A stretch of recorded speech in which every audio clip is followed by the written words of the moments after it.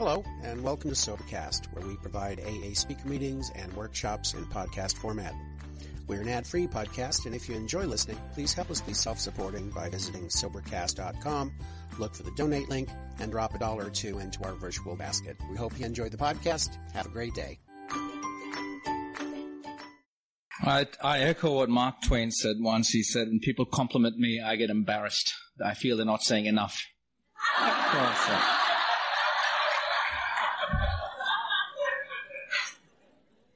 An arrogant prick, you can tell from that, right? No, I'm teasing.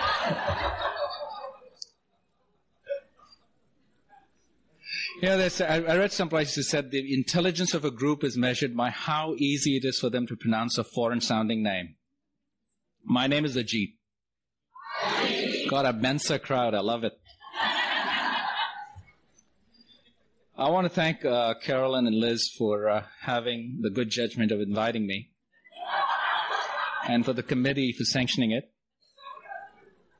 No, thank you. This has been a wonderful trip. I want to thank my host, Irma, who drove all the way from Dallas to pick me up. It's been rather interesting. We were heading to Houston instead of coming to this hotel from the Austin airport. And she explained to me that everything in Texas is geometric in shape. It's either circles or triangles. So for some reason, going to Houston made sense. Turn around, come back to Austin. It's been a blast. It's been a rather different kind of weekend for me. I've been asked to make sounds like a duck. And if you guys didn't go into that fun workshop, the play workshop, you missed out on a terrific thing. What a deal. I never thought being corny was going to be that crazy. I matched hands with another guy who had the same size hands. I said, small hands, small feet, 1 out of 3 ain't too bad. I'm teasing.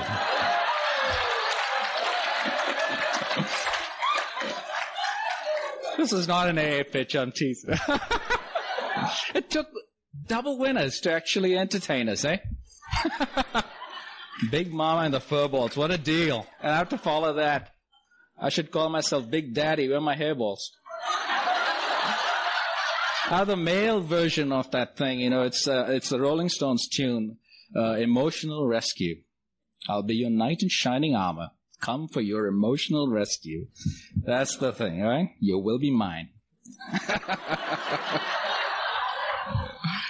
I say I've been blown away by the speakers. God, the Alateens. Eric, he said he got the program in his 3rd meeting. It took me 17 years to understand what this program is all about. I mean, geez, fantastic. And then this morning, Lee, God, she was amazing. Followed by Ivory, a.k.a. Peanut. Then Megan. Every single one of those Alateen speakers just touched me in a special way, I tell you. I have kids, 4 of them, all immaculately conceived. Because every time it happened, I looked at my now former spouse. How did that happen? We have 18-year-old, soon to be 18-year-old twins, a 16-year-old and 12-year-old. And I'm very, very grateful that they have not experienced some of the pain and suffering that I hear some of these Alateen kids suffer. Kids are supposed to be self-centered, and here you look at kids who have to literally take responsibility for their parents and act so emotionally involved with them. And I'm so glad to see them coming through it. That's beautiful. And then the speakers, oh God, starting with Mary last night, and then following it with Linda. What elegance, I tell you. Tremendous. And then Gay, she's my favorite AA speaker. Touching. And tomorrow you'll see Larcene. It's got a marvelous story, so I'm touched to be with you. I'm feeling very, very privileged. You guys are very loving. And I do want to, first of all, greet every single one Al-Anon in here with our favorite Al-Anon salute. Welcome. And those 23-odd AAs, you got to welcome them. And you double winners. You got a double whammy, I tell you. You obsess over yourself. How neat. How do you manage to sniff and kiss yourself? That's going to be different. That's what I did when I want to check up on us. Have you been drinking? No, let me see. The name is different, obviously. It's not from Scotland. It's from India. I was the turban Indian, not the feathered kind. Not too. Never worn a turban. Let me dispel all the stereotypes. I've never slept in a bed of nails. Never walked on hot coals. Don't wear my spikes on the inside of my golf shoes. I don't have pet snakes either. And no tiger lurking around anywhere. And I'm not a prince. And I don't bob my head side to side.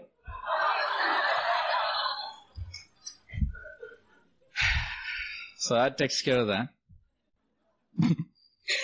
I was born in a family that we did not have what we thought was no alcoholism, and this is really denial because we lost an uncle to this crazy disease of alcoholism. He died with cirrhosis of the liver, blind in both eyes, and I was told that my aunt literally dropped him off of an almost stopped car. She dropped him off at an uncle's house. I thought she was practicing the art of detachment. It was geographic distancing, out of sight, out of mind.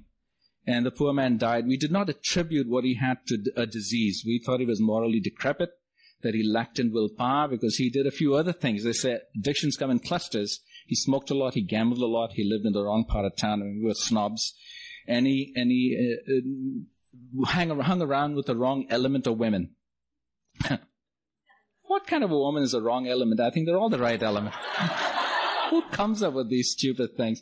But anyway, he died, poor man, and no one knew that he had this disease. And we went merrily along, and I learned that in my sixth grade standard, we call them there, that my headmaster, you call them vice principals here, had started the first chapter of Alcoholics Anonymous in Bombay, India. And I asked a friend of mine, I said, what the bloody hell is Alcoholics Anonymous? He said, they get drunks off the street and get them sober.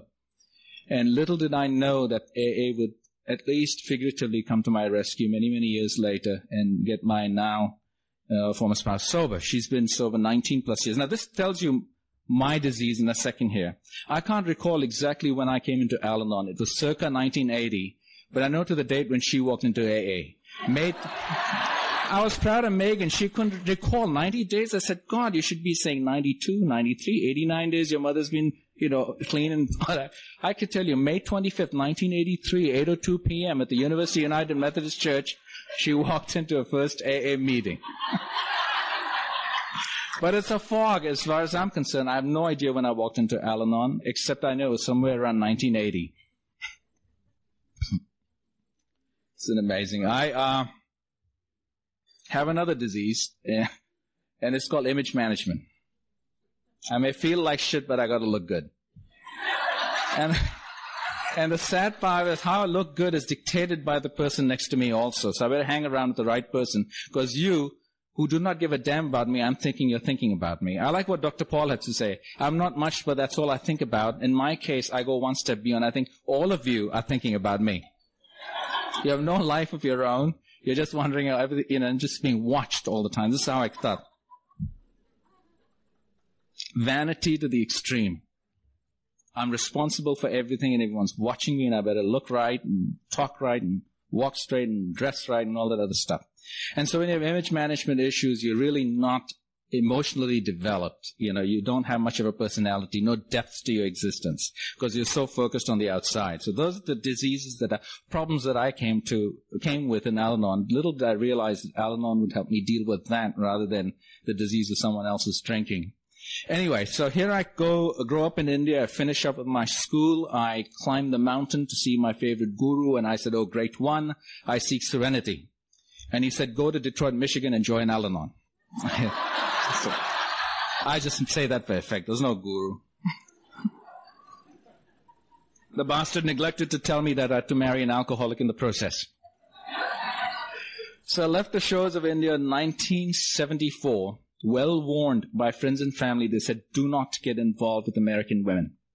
Canadians are okay, and Scottish women, of course, are fine. And I said, why not? And they said, oh, they drink and smoke in the open like men, meaning discreet Indian women do it behind closed doors.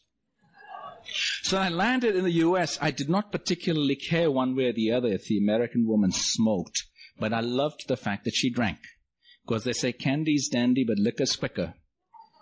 And it made my progress in an evening extremely cost-effective and expedient. I loved it. I identified with Alan Alda's character in MASH that said, my kind of woman, drunk. So that's what it needs. The whole story about what it takes to please a woman. You buy her clothes, you buy her, how do you please a man? Show up drunk with a six-pack, and it's all fine.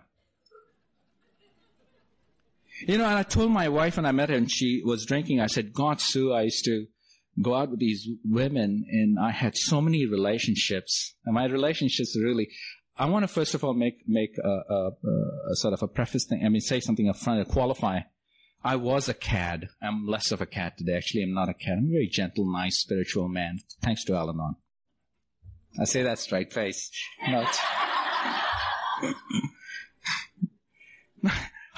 I told Sue, I said, God, I had these relationships, and my relationships, my longest was about a month and a half.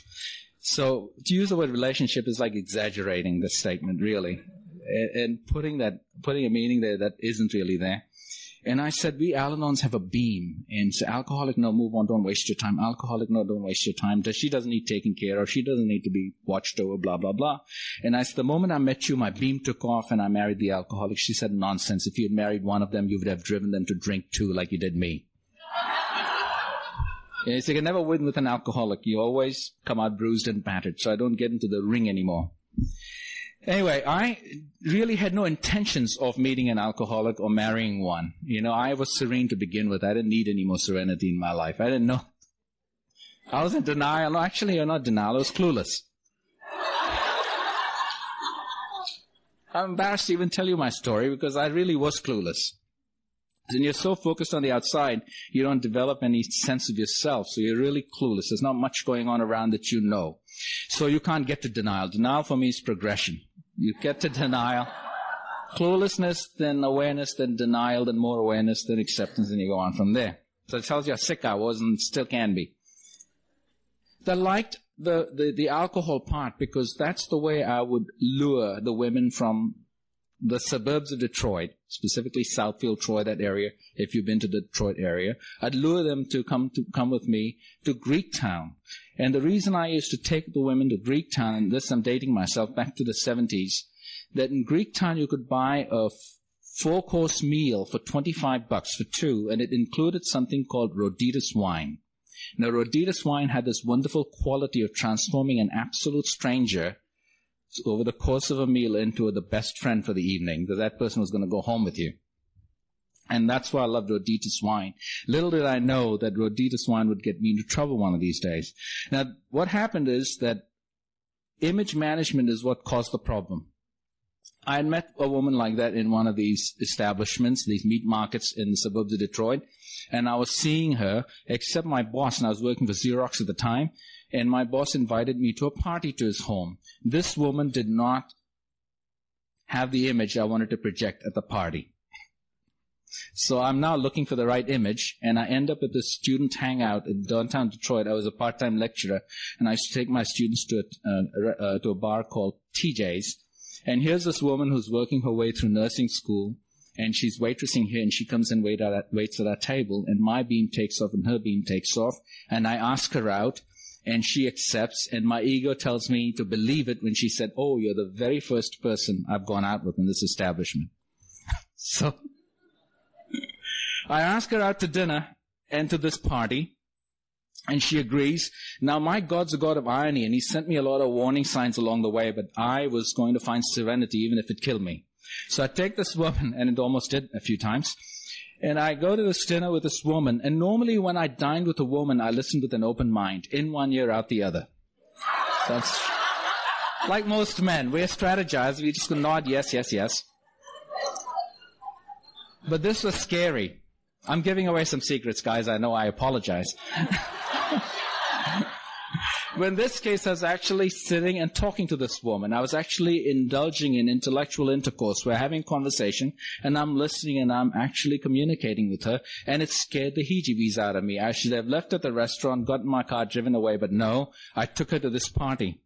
And warning number 2 came in the form of this guy named George, who showed up, and he said, oh, you and Sue look so comfortable together. How long have you been going out? 7, 8 years? I said, George, I just met this woman last week. This is our first date. He said, oh, man, this must be a past life thing. You look very comfortable together. I should have left her at the party, driven away, but no, I was going to get serene. And this happened about 4 months later in our relationship. There was a knock on the door at about 10 o'clock in the evening at thereabouts. And I opened the door and out stands this woman with a lump on her head. And I said, what happened? She said, my mother struck me in an alcoholic rage. Now the father in me, the knight in shining armor, Prince Valiant, personalities that Roseanne and Sybil would have fought over, came gushing forth. And I said, you will not move in back with that woman. You will move in with me. Now a Hindu from Bombay, India does not ask a Polish Catholic girl. No, but you see, that wasn't the scary part. The scary part was watching her God-fearing Catholic mother who disavowed sinful living actually helping her daughter move in with me. To watch these two women carry furniture up to my apartment was a very scary sight. I should have given them the keys to my apartment, gotten in my car, and driven away. But no, I was going to find serenity. And there's a price to pay. You got to walk through hell to get there. That was fun. We moved together in sinful arrangement there. Everything is going hunky-dory, but there are some strange things going on. But I don't know anything because I'm clueless. I have no dimension to my personality, so I really don't care. And I'm slightly sociopathic, I found out later on. This is retrospective thought. You're in my life only if you have a certain place in terms of function to serve me in some way, fashion, or form. Otherwise, your existence with me is meaningless. And I didn't realize all this till I started to do my fourth. So how could you not know what was going on around you? Well, I didn't know because I hadn't learned to sniff and kiss yet. So anyway, things are going out to helter-skelter. Things are falling apart. So we did the next natural thing that most people do. We got married. And we bought this lovely little condo in a town called Warren, Michigan. If you're from Warren, Michigan, be grateful you're from Warren, Michigan, and not in Warren, Michigan. And there was this little half bathroom that played a pivotal role in my coming to a sense of awareness that my wife had a drinking problem. And this is how clueless I am. I go to the bathroom, this little half bathroom. I open up the cabinet. 6 or 7 empty cans of beer would topple out. You know what upset me? Not the fact that there were 6 empty cans of beer there, but they were not in the trash can. So I'd march out of the bathroom, go up to my wife, and say, what were those empty cans of beer doing just lying around? She said, Aunt Bunny came over and had a few beers. It never occurred to me to call Aunt Bunny and find out why she took a 6-pack into my bathroom. What was the necessity? Was she eliminating the middleman? I don't know.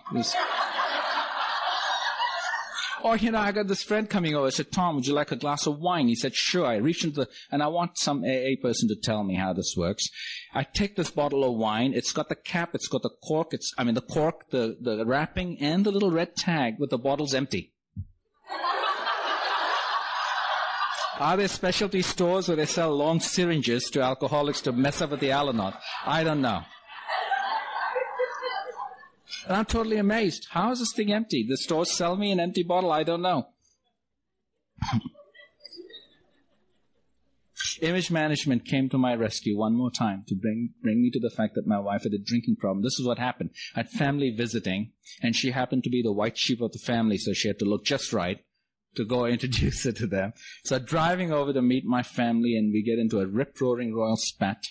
And I smelled something, but I'm not entirely sure. It was a mixture of mouthwash and something else. So I looked at her and said, you know what? I'm not going to take you in this condition. We're going to drop you back home. So I take her home. And as she runs into this half bathroom, as I walk past the half bathroom, I see her trying to jam shut that cabinet door. And inside, I thought, this is a disease of perception. My perceptions are all awry. I look and I thought I saw a 55-gallon drum of Gallo wine. It was a half-a-gallon jug. And she's trying to shut it, and I stood still, and time stood still. For eternity, it seemed like I'm just stunned, and a little voice comes into my head and says, your wife's an alcoholic, your wife's an alcoholic, your wife's an alcoholic, your wife's an alcoholic. And I tell you what, if God had sort of morphed somehow into human form in one way and looked at me and said, Ajit, we don't need one of you. One of you is going to think the other person's thoughts, feel their feelings, experience their emotions, have conversations with them. They're going to respond, except they don't need to be there. I said, God, you're crazy. That can't happen. But that's exactly what happened for the next 3.5 years. A friend of mine put it rather succinctly. He said, if you want to know how I feel, stick a thermometer in my wife's you-know-what, and you'll know exactly how I feel. I mean, I could tell from inflections. I'd call on the phone, I'd say hello. Just the way she responded, I knew that she was going to drink that day. She was a periodic drunk. She'd walk past me just the way I felt the whisk of the wind going by. I knew she was going to drink. How can you get so, to use a psychobabble term, enmeshed with someone that you can almost pick up everything that's going on with them to the point that you stop existing? And I'd get in the car and have these wonderful conversations with them. And turn around, and she's responding, and it's all happening in my head. So I used this thing. I'd been watching television, and I'd seen this commercial called Schick-Shadel commercials. Have you ever seen those? Where the wife traipses over to her husband. She said, sweetheart, you have a drinking problem. He says, darling, you're so right. And they head on to Schick-Shadel. Who writes these commercials? I don't know. But I thought truth in advertising, maybe it works. So I walk up to my wife and said, sweetheart, you have a drinking problem. She said, you're an idiot. I don't. I had no plan B. Now, plan B works for men mostly who think they're logical, because you women make us believe we're logical. So I use the next thing. I said, I'll be logical. I'll catch her in the act. Therefore, when I catch her, she'll know she's got a problem and she'll stop. And this is strictly for those newcomers who have a lot of time in your hands, not much of a life, and you want to just pass your time doing things because it doesn't work, but what the hey. I figured I'd catch her in the act, so I sit on the couch pretending to do the crossword puzzle, watching a blank television set because it reflected what was going on in the kitchen. I had lots of time, no life. I'm watching her pour a booze, and I make this Archimedean exclamation like I've discovered a new law in physics. I'd go, aha! She's having a drink. That's what alcoholics do. At least the practicing ones. What do we call them practicing for? Mine could have been drinking in Carnegie Hall. She perfected the art of drinking. What's this thing? Practicing alcoholic. There's no practice. They know exactly what they're doing and how they're doing it. And I go, aha! And I'd watch, and then she'd crawl her way with some semblance of dignity. She held her head high a little bit as she crawled by, and she'd go up to her bed, and I'd move the bottles around, thinking when she'll get up for 2 o'clock feed time, she'll know I know because I move the bottles around. At 2 o'clock come feed time, I'm up. The baby's crying, wants to go have a drink. And she's crawling down to get a booze, and I'm going, aha! Now she knows because her head is clinging. I didn't realize that an alcoholic in good standing has their stash in about 19,000 places. If they can't find stash, I didn't know that. And what's this aha? That's what they do. They drink. She'd come up and she'd pummel the crap out of me because she knew I'd moved the bottles. I'm pretending to be asleep. What a wonderful life. So that didn't work. So I walked up to her and said, you seriously have a drinking problem. And she said, no, we don't. We have a marriage problem. I'm Polish Catholic and you're not. I said, that's a rather profound observation. Never thought about it. So I did the next thing. I said, I'll take care of it. I'll find a marriage counselor. See, that's what we say. I'll take care of it. So I called this marriage counselor. I prepped him. He was actually an alcoholic recovery center guy. And I prepped the bastard. I said, it took half an hour telling him what's going on. I said, I'm going to walk in with this woman. You take one look at her and say you're an alcoholic, and you strap her to the bed and pour whatever stuff you down her throat. See, I didn't know the meaning of the word sobriety. I just wanted her to drink exactly 2 glasses of white wine, specifically Chardonnay. If she just did that, everything would be okay. She wouldn't make an ass of herself, and people would not think poorly about me. That was the issue. See, that's the crazy part. I didn't realize, drink, but drink quietly, and don't make an ass of yourself, and that means 2 glasses of white wine, Chardonnay, that way you are within your limits. So we walk up to this counselor guy, and he looks at us, so what's the problem? I said, what's the problem? My wife drinks too much, you idiot. I didn't say that to him. In my head, you idiot, I told you this half an hour. And he says, what's the problem? I says, my wife drinks too much, she's crying, he's making notes. To make a long story short, he lets us go on an outpatient basis. Never to be seen again. And she said, I'll find a marriage counselor. So she found one. We go to see the second guy who'd been to school with the first guy, apparently, because he looked at us and said, so what's the problem? I said, my wife drinks too much. He says, so what's the problem? I thought he had a problem with my accent, so I spoke louder and slower. Why do we think if someone does not understand our accent, they're deaf and stupid? So I'm shouting and doing charades. My wife drinks two. So he looks at me and says, so what's the problem? Meaning, what's the problem with that? And I swear to you, if you shut the lights off in that room, his nose shone so red, he could have served as a beacon on a dark ocean, guiding ships. I looked at my wife and said, oh my God, he's one of you. And she said, no, he understands. Of course he understood. So that did not work. So I, thought, geez, I can't stay. She's not going to marriage counseling. I'm going to leave. I have a choice. So I wrapped up all my goodies in this little polka dotted thing and put it on a stick, and like Porky Pig, I'm heading out the door. And she said, if you leave, I will commit suicide. I said, that I want to watch because I don't want you to botch it up. So I don't know what happened. I follow her from the exit, from the door to the kitchen, which is not too long a distance, about, 5 nanoseconds. And her intentions changed from suicide to homicide. And I have these dishes flying at me at 90 miles. She could have been a major league pitcher, for God's sake. She missed her calling. Knives and dishes flying at me. And this image management conscious guy is dodging these dishes because I don't want to go running out thinking the neighbors will find out. That brings me to my next point. Why do alcoholics become anonymous after they get sober?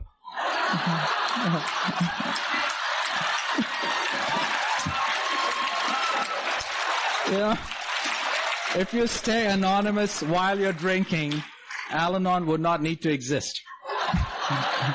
Because very few of us love you enough to want you to stop drinking. I think most of us want you to stop drinking because you make a mess and you're very loud about it. And it's embarrassing because our family looks at us strangely, our friends look at us askance, and we wonder what's going on. So if you were anonymous while you were drinking, no problem. Operation successful, patient died peacefully. So I figured, geez, I can't leave now because this woman is fatal attraction to me. She wants to kill me rather than let me leave. So I guess the next alternative is to commit homicide myself. I'm going to kill her. This is a kid from the land of Gandhi, right? Non-violence. We're supposed to starve ourselves to death so the other person will leave. They said Gandhi, if Gandhi had been in Italy, India would still be under the influence of the British because Italian food is hard to give up. Indian food, hey, steak, eggplant parmesan, forget it, let the British stay. So I'm reading this magazine. This is really sick thinking. This is happening in nanoseconds. I'm reading this magazine called Argosy. It's an English magazine. It's got a story by Alfred Hitchcock, and he describes the perfect murder weapon. I see two people kind of sitting up to listen to this very clearly. And he describes this murder weapon as one that cannot be drowned in the deepest of oceans or, lost you cannot lose it. It just disappears. And it's an icicle that's dangling on February outside my window. So just take the icicle as I'm going to kill her, and I'm going to dig up the basement, and I'm going to pour her, put fresh cement over her body. Everything is fine. I know nothing about masonry, but who cares? Details. As I'm contemplating this, it occurred to me that my mother-in-law lives about 2.5 miles away. She'd come over, find dust on my wife's car, and she'd call the police. And it then occurred to me that I did not come all the way from Bombay, India to befriend some guy named Bubba in a Michigan prison. Yeah. So, being traded for cigarettes was not an option. So this guy killed his wife because he drank too much. A couple of cigarette packs for him. So that went out the window. I shared the story at my meeting in Irvine once, and a lady came up to me and she said, oh my God, I felt so guilty about the same thing. I'm so glad you shared the story. And I said, what happened? She said, my husband was sleeping on the couch, passed out. I was going to take a pillow and snuff him out. And I said, why did you not do it? Thinking she'll say, God, that's a heinous thing to do. Killing someone is wrong. It's immoral, blah, blah, blah. Instead, she said, oh, they would have found cotton in his nose and they would have known I've done it. So this disease can kill. So nothing was working, no marriage counseling, homicide, suicide did not come to my rescue. Finally, the twins came to my rescue, and I'm not talking about the Norwegian ski team. It was Ann Landers and Dear Abby. Hey, I'm a man of the 70s, 80s, 90s. I read the ladies. Even after they've been dead and gone, I occasionally read them. Oh, one of them is dead and gone, I think. And there was a big banner in the Detroit Free Press, and it said, if you're mother or father or child or husband or whatever of an alcoholic, go to Al-Anon. I said, finally, someone's going to show me how to get this woman sober. So I strode into my first Al-Anon meeting, and it says the disease of perceptions again, because all the lights were about as bright as this, beautiful people in there, except I saw 6 women in their average age deceased. That was my perception. They were about as old as I am now, but I was, 20 some odd years old, and I'm looking at this and I'm saying, oh my God. And I walk up to the deadest of them all, and I said, how does this bloody thing work? And she could not even stand up to greet me. She was really afraid, or she didn't want to even come close to me. She pointed me to the table there, and she said, go to that table. There's a pamphlet there. It's called the 12 Steps. Pick it up and read it, and that's how it works here. So I walk up to the pamphlet table, and I pick it up. I said, oh, this is easy. 12 steps, step 13, she gets sober. Click, click, click, computer thing. So I said, I'll just take these steps right now. So I read the escape clause at the beginning of the thing. This is really sick, right? I'm reading. It says, these steps are taken from Alcoholics Anonymous. We changed one word. In the 12th step, we use the word others instead of alcoholics. I said, okay, it's been borrowed from someplace else. So some steps apply to me, some don't. Let's see what's happening. First step, admitted I was powerless over alcohol, that my life had become a mess. So nah, it doesn't apply to me. I'm not powerless over alcohol. And she is. So this must apply to her. It doesn't apply to me. Move on. Came to believe that a power greater than ourselves could restore us to sanity. Does not mean that. I'm the sane one. She's the insane one. See, I'm total denial. Sane people do not come home and see their spouse passed out on the floor, there's stuff coming out of their mouths. They don't then go up to the garbage can to determine what they've been drinking. You don't go and critique it on top of that. This is what I did. I would step over and say, let me see what she's been drinking. I'd go to the garbage can. Say, oh my God, she had wine with a screw on top, not even a cork to let it breathe. And then she had Kmart champagne. How gauche. I'm being a snob. This woman's drunk.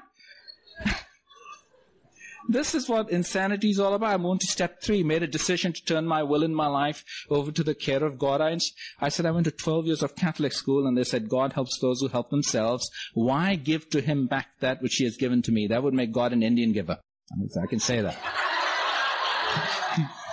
I made a searching and fearless moral inventory of myself, and I qualified myself for sainthood. I was living with that slob, for God's sake. I couldn't leave. I moved on to step 5. Admitted to myself, another human being, and I said to myself, first of all, that step goes against the credo of image management. First of all, there were no defects of character, because I don't know of any. And if there were, I'm not going to tell you about it. You're nuts. Why should I? And if God didn't know, what kind of a God was that? But there were no defects of character to know, so move on. 6 and 7, talk about humility. I was so humble, I was proud of it. So that did not cover the fly. This is really a sick man in this room. I moved on to step 8, made a list of persons I'd harmed. I said they deserved it. 9, amends. I said I'm still waiting for her to do that, but she's not sober enough. At 10, now my halo is really fitting me tight and my head is hurting. I moved on to 11, sought through prayer and meditation. I said I do that all the time. God, get her killed. 6 Hail Marys. God, make sure no one else is hurt. 12 Hail Marys. I'd go home every evening praying, oh God, I hope she's passed out. Oh God, I hope she's passed out. Oh God, I hope she's passed out. I get home, she's passed out. Damn it, she's passed out. Then I'd get into my car and drive where? To a singles bar. I got a drunk at home. Why am I going shopping for another one? I'm not a Mormon either. I mean, it's crazy. I get to this bar and I pull out a cigar that no woman in a 30-mile radius would even come close to me. Smoking the stinky cigar, angry at the people in there, angry at myself, driving home saying, go ahead, she's passed out. That's no way to live. Not a way to live. And I didn't know any better. Because I thought my sanity and my sobriety and my reason for living was in that woman. See, I had nothing to do for myself. If only she would, everything would be okay. And little did I realize that if only she would have no bearing on where I was. See, my perceptions, my worldview was so victim-oriented that I had no idea, because my arrogance came in the way. My entire life was fixated on someone else getting me straight, and I thought I was the okay one. And I wasn't imbibing any of that stuff. So I was spiritually awakened in this meeting in 3.5 minutes, and I looked at this woman. I said, now what? And she looked at me like I'm from another planet. She said, keep coming back. I said, why? She said, because you're sick. And it almost sounded like she was spitting on me. You're sick. I said, I'm not sick. I got a sick one at home. She said, no, you're sick. You come back. And I did. Every 6 weeks I'd go back.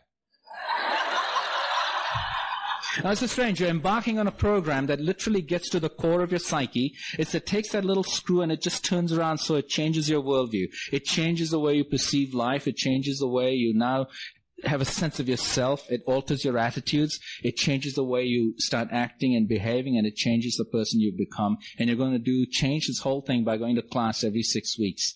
It's like working on your thesis in say, some crazy neuroscience or what have you, and expecting to go to class once a quarter and writing a thesis in a year and a half. Just doesn't do it, does it? And here I'm embarking on this life-changing program by going to class every 6 weeks and telling them how miserable my life is because my wife's drinking. And they mess me up. Like Megan said, they said disease. So she has a disease like cancer, and it's like diabetes. You don't do that to a moron like me. Why? Because I'm pseudo-intellectual, and pseudo-intellectuals have brain that kind of break up into 19 different brains. Eric talked about getting the program in 3 weeks. I'm sitting in the meeting, my first, second, third, fifth, eighth, ninth meeting. I got thoughts happening in my head. I'm not listening to what's going on, and one thought is talking to another thought. And the third thought is trying to interfere with this. Also, what's going on? There's a big conversation going on in my head, but I'm not listening to anything that's being said because I know it. And you guys are not smart enough to tell me how to get this woman sober. Then I don't want to listen to you, but I'm going to pretend something's going to happen in here. So I'm going to sit and judge you. And my mind is saying, she's got cancer. She had cancer. You couldn't leave her, could you? I said, no. Then the second part jumps up and says, wait a minute. If it's like cancer, why isn't she seeking chemotherapy? And then it says, like diabetes, damn it. Oh, if it's like diabetes, why isn't she seeking insulin therapy? And I've got this thing about disease, not stuck in this physiological and physical definitions of disease. I had no idea that this disease transcended all that and into the spiritual and mental realms of disease. Now, if you ask me today, is alcoholism a disease? I'll tell you, I really don't know and I don't care. Because that's not my problem. My problem is my obsession with your behavior. My disease is I want to drive 4 cars on the freeway at the same time. I want to drive faster than the idiot in front of me who's only doing 95. I want to drive faster than the idiot behind me who wants to ride in my back seat. And I want to cut across the guy in my blind spot because he won't let me pass the moron in the front of me. So 4 cars I want to drive, then I wonder why my life is unmanageable. That's my problem. Not the fact that you drink. And they say you can spot an alcoholic from the behavior of an Al-Anon. We'd go out to dinner with friends. My friend Bob would say, what's your problem, Ajit? I said, my problem? She's got mozzarella dripping down her chin. She's got pepperoni stuck on her eyebrows. And you're asking me what's my problem? So she's having a fun time. And she was. I was the idiot who's so fixated on this. She wasn't harming me.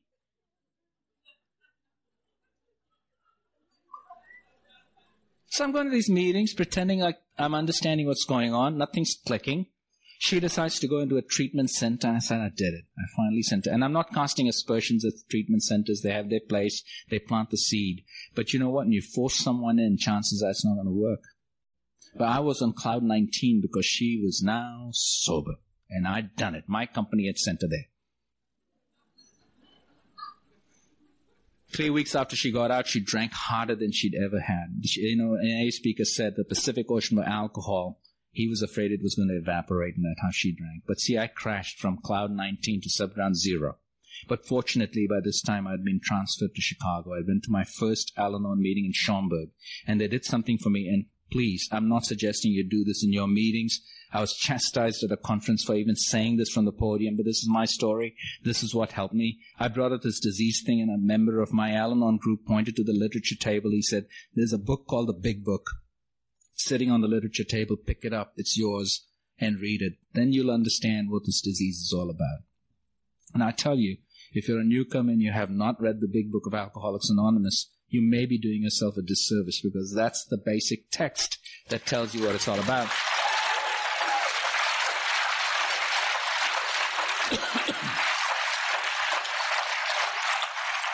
See, I don't want to proselytize. That's not I just tell you my story because, it's taken me, I started Al-Anon in 1980. It finally clicked for me in 1997, and I'll tell you how that happened. But here I'm going to my Schaumburg meetings, and they handed me the Big Book of AA. And I wish I had met the speaker from Los Angeles. He's dead now, Hugh D. He defined it beautifully. He said, alcoholism is like making love to a gorilla. You ain't done with it till the gorilla is done with it. It's a very stark representation of alcoholism. And I'm going to my meetings. I'm going to 3 meetings now. I'm reading the literature. But see, I have a problem. I'm a pseudo-intellectual. And what a pseudo-intellectual does when they read something, they think they know it. And if they know it, they believe they've experienced it. And they start talking the talk, but that's not necessarily backed up with the walk. So the program is now happening here in about these 60-odd inches. I'm exaggerating, only about 8-10 inches. It's stuck in my head. And I'm thinking of working it. I now can rewrite the steps if you want me to. I can change the syntax. I can philosophize with you about the program. I can tell you things that did not even happen in the program, but I'll make them sound very real. And I'm talking the talk, and I'm not realizing I'm dying in this damn thing. My wife is still drinking. We now get moved to California. And it was May of 1983, and for some reason she decided she wanted AA, and she walked into her first AA meeting.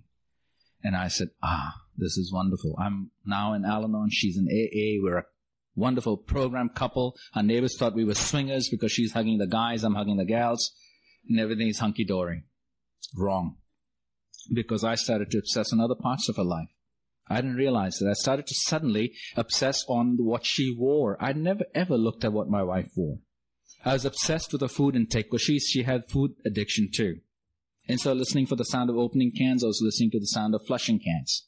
There goes a $100 dinner. Oh my God. One of those. Bulimia. And I was very obsessed with her spending. She thought shopping was a religious experience. And I didn't necessarily believe in that. I walked up to my sponsor, said, what gives? She stopped drinking. I'm still obsessed. What's going on? He said, don't you understand? We have the same disease in one sense. They have addiction to substance. We are addicted with behavior. You take one substance away. I actually looked at my wife one day. I said, you alcoholics, you give up booze, then it's cigarettes. You give up cigarettes, and it's sugar. Then you give up sugar, and you obsess over exercise. Your obsessions just go from substance to substance to substance. She said, isn't that funny? Your obsession has moved right along, and you've noticed it all. That's true. A friend of mine came into my Al-Anon meeting. He says, I'm not sure if I belong in Al-Anon.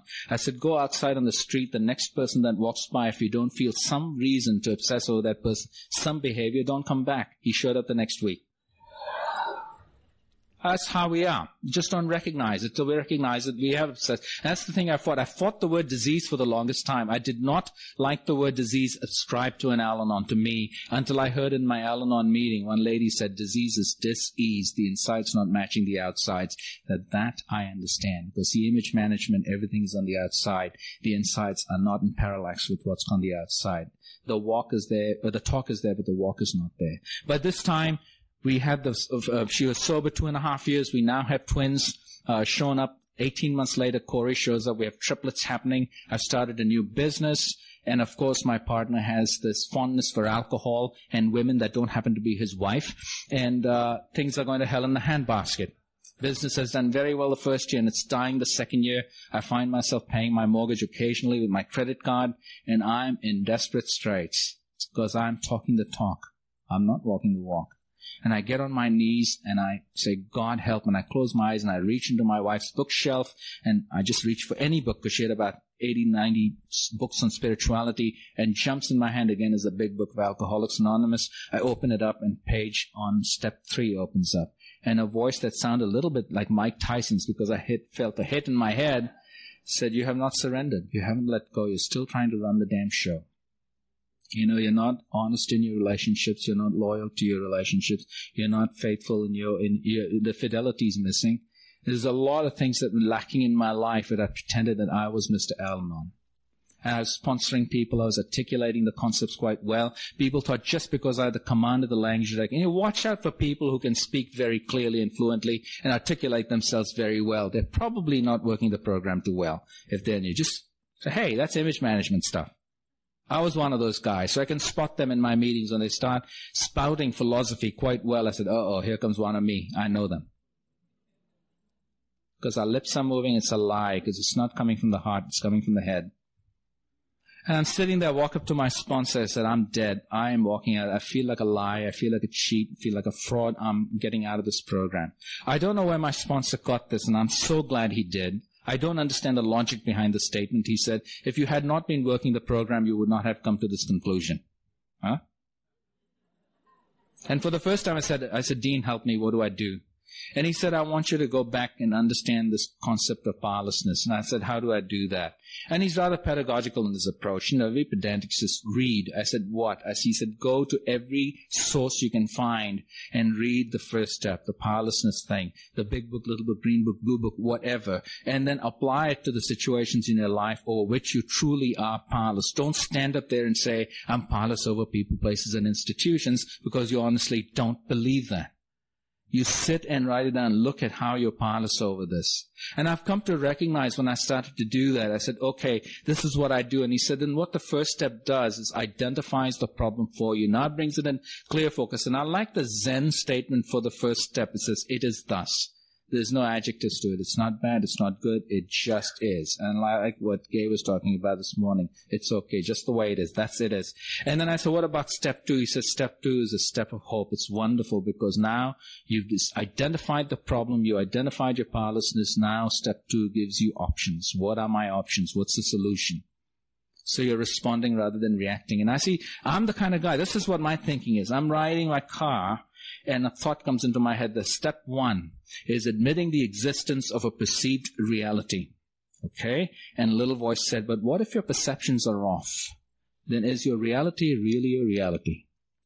And now you're getting into some real weird thinking, because now all of a sudden nothing is real because you're not sure if you're saying real or not real. So I got to pick up the phone, call my sponsors. I'm going nuts. It's an LSD moment, and I've never done LSD. So he says, so I'm looking at step 1, I'm writing on the powerlessness stuff, and I get to step 2, I'm looking on what my options are, because I tend to react rather than respond. And I found that step 2 is really rife with options. See, I'm the kind of guy, I'm standing in my shower, and I tell you, this is a true story. I'm standing and showering, and I look, and I have this big white tiled wall staring at me, and on that tiled wall is this tiny ant that's been splattered somehow onto the little tile. And I'm looking at the ant, and all of a sudden, the entire wall disappears, and all I'm looking at is this ant, wondering what happened to that ant, how did it get stuck? I'm tossing water at it and won't go away, and I'm focused on this problem, and the problem is looming larger and larger and larger to the point there is no solution in view. And what my sponsor showed me in step 2 is that once you start focusing on the solutions, the problem starts to dissipate and disappear. And I moved on to step 3. I said, turning my will and my life over to something outside of me scares the heebie-jeebies out of me. How am I going to do that?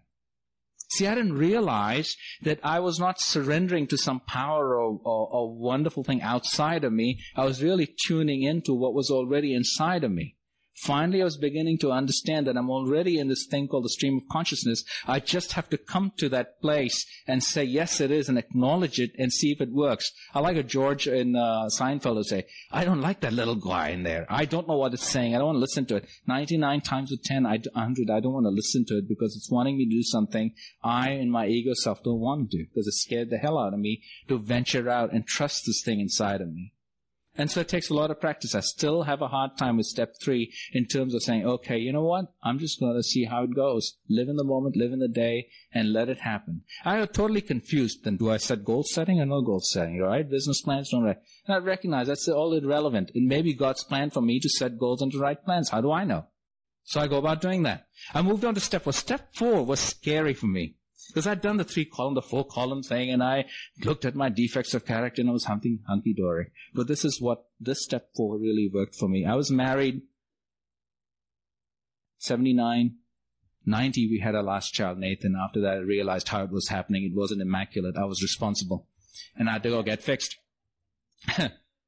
And my wife thereafter informed me that she had memories of certain things happening to her in her childhood by people that she trusted. And for some reason, it affected our marriage. And we stopped being physically intimate, and now we were developing what is called intellectual intimacy and spiritual intimacy. And over a period of time, that started to dissipate and die. And my wife finally had the courage to say, it's over. I want you to leave.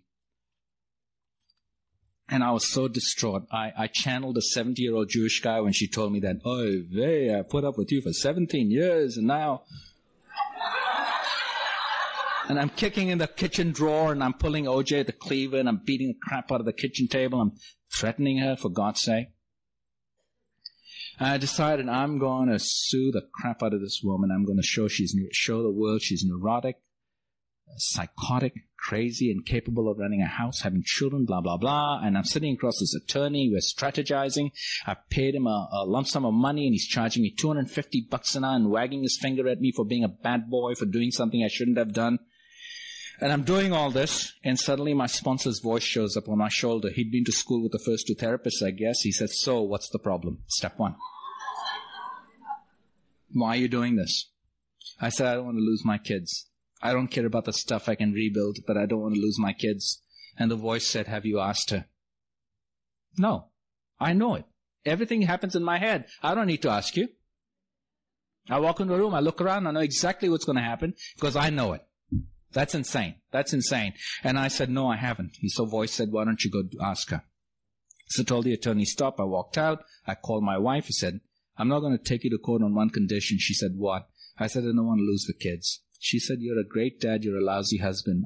I'm not stupid. We have 4 children. I don't want them to myself.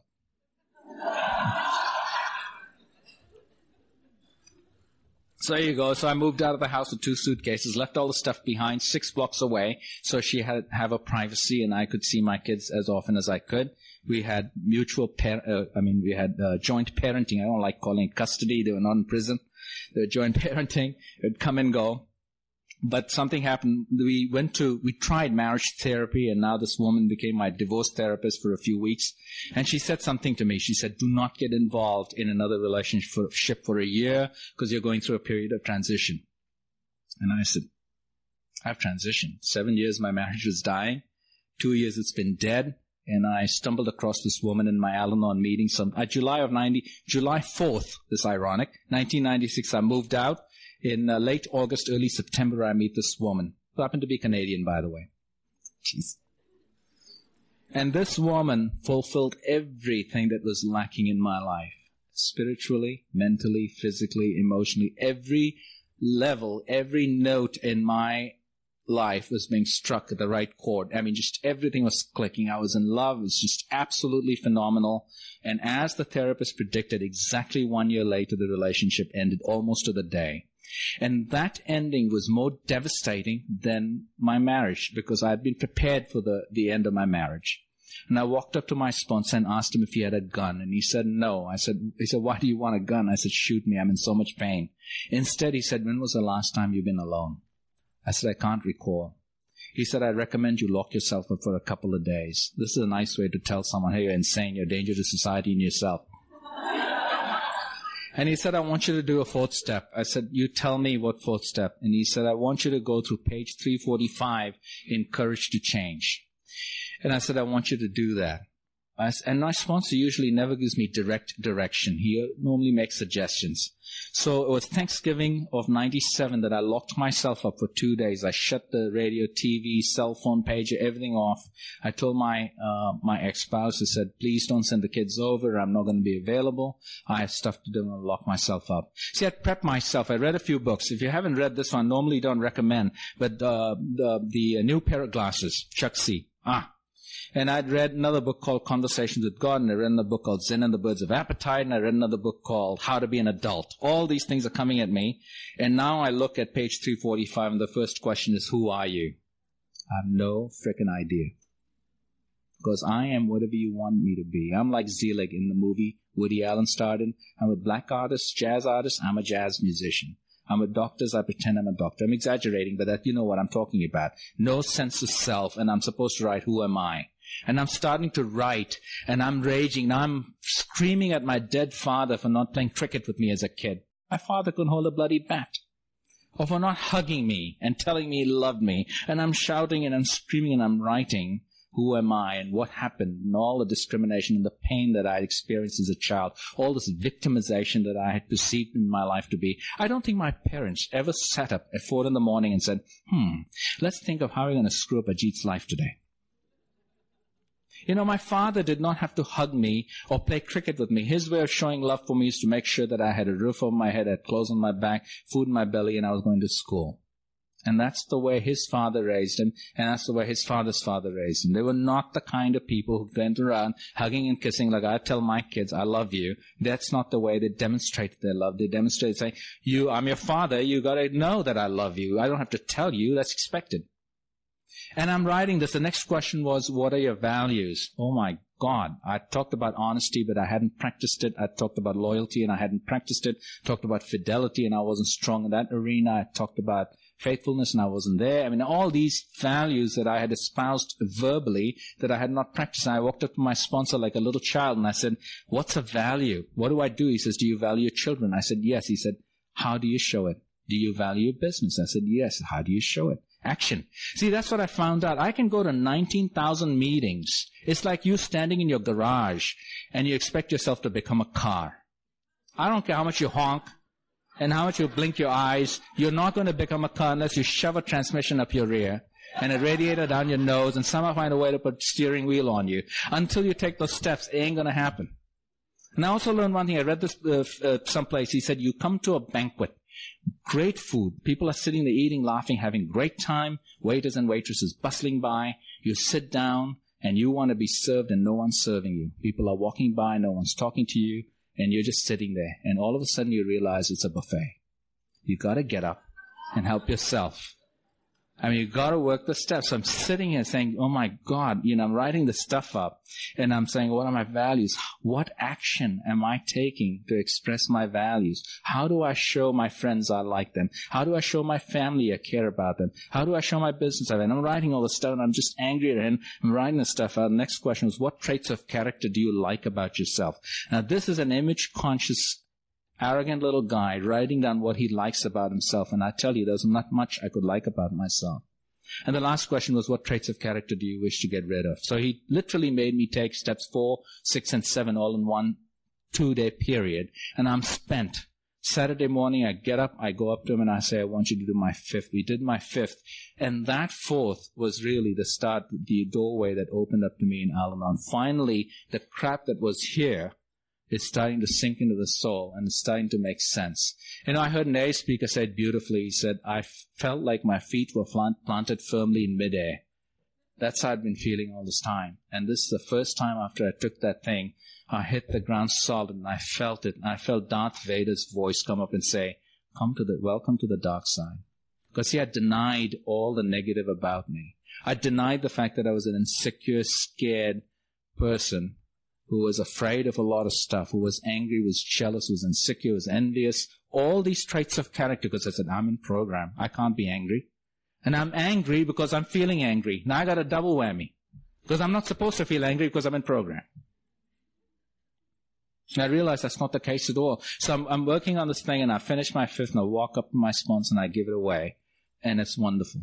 And that's the healing that came from that 4th step. And then moving into the 5th and the 6th and the 7th, 8th. 8th I loved because it says, I was reading, and I'll end it here. It's got a few minutes to go. Okay, I'm sorry, I keep a watch. I have a lot to say, we're talking this morning. She said she stops when she's supposed to stop, and she never happens to go over an hour. And I love that. I wish I could do that. But then she said she can't see too well either, so I don't. She made it sound more spiritual than it was, but she's talking to an Al-Anon. I'm listening between the lines here. She can't see the time, so what the heck is she talking about? Would she carry a watch?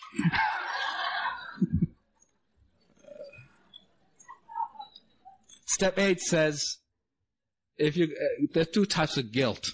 Neurotic guilt and real guilt. And I said, God, I got a lot of neurotic guilt. So neurotic guilt is when there's no amends to be made. You just feel guilty. Real guilt is when there's restitution, when you can make amends. And I've been doing that. I made amends to my ex-wife in the way I've been. The weapon I used on my wife was not physical violence. Because I had the command of the language, I had a weapon that I used very effectively, and it's called sarcasm. I could tear her up from one side to the next. I read someplace that sarcasm is borrowed from the Greek word sarkoza, which means to tear flesh. And I was indulging in the worst kind of cannibalism. I was literally destroying someone's spirit. And by not taking my wife to court, by not making all that noise, I really have I believe, made amends to my ex-wife. And I tell you, every crisis that has happened in my life has been a blessing. The end of the divorce has made me a better father. I was an involved father. I played, in the sports thing and what have you. But literally taking 4 kids on a shopping spree for 9 hours, I loved it. I couldn't believe it. My son asked me, he says, I got 1 daughter, 3 boys. How does this girl go from store to store and not buy anything? I said, that's a woman gene, son. Sit down. So yeah, I smoke a cigar and he's drinking his soda and we're watching my daughter go window shopping from store to store. I've gotten closer to my kids as a result of that. I never thought that I would really feel the emotion that I feel for my kids. And my 18-year-olds, I think teenagers and alcoholics, there's not much of a difference. Self-centered people. I love alcohol. Some of my best friends are alcoholics. I'm teasing. But it's been a trip. This program has been a trip for me in that regard. After the breakup with that woman, I thought it was the end of the world for me. But what had given me is given me back to me because I had lost myself. I actually never had myself. Because, see, I was so focused on the outside. Ever since I was a child, I was raised that way, to be out of focus rather than be introspective and inner focused, if you will. And what the gift came from that was, I'm very comfortable with me today. I like what I see in the mirror, not from an arrogant, vain standpoint, but I like the fact that that I'm tripping and falling, but I know the compass. I got a sense of the compass. I know what the direction is. And I know when I do fall off the board, which I do quite often, that what amends and what restitution I have to make to get back into the groove. So that's step 10, essentially, on a daily basis. Meditation and prayer are part of the deal. I don't sit and worry about whether one talks to God, one listens to God, as long as one's communicating with God. And today my God's a God of love. It's not a God that says, looking through a long lens at you, Ajit, you're a bad boy, marry an alcoholic. You're a good boy, we'll give you serenity. None of that stuff. He loves me regardless. I love one saying that Joseph Campbell quoted from the Bible. He said, your capacity to sin cannot exceed God's capacity to love. I like that kind of God. I just can't do anything to be in harm's way in that regard. So I feel very, very spiritually a gift of spirituality from this program that I never expected, because I grew up in a place where God was a God of you do this and I'll do that for you. And the relationships were based on condition rather than unconditionality, and you've given me that. You people in Austin, Texas really know how to practice your program. I've received a lot of love this weekend. It's just been tremendous, especially when you're asked to quack like a duck and drive like a car. It's wonderful.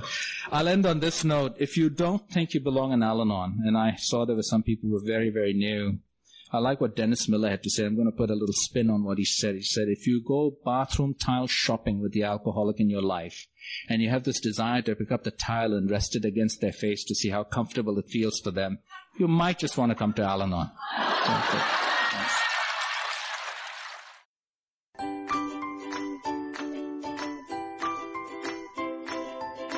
Thanks for listening. I hope you enjoyed the podcast. Sobercast is ad-free, and we'd like your help in order to keep it that way. So if you'd like to help us be self-supporting by pledging $1 or $2 a month, visit Sobercast.com and look for the donate links. Thank you very much.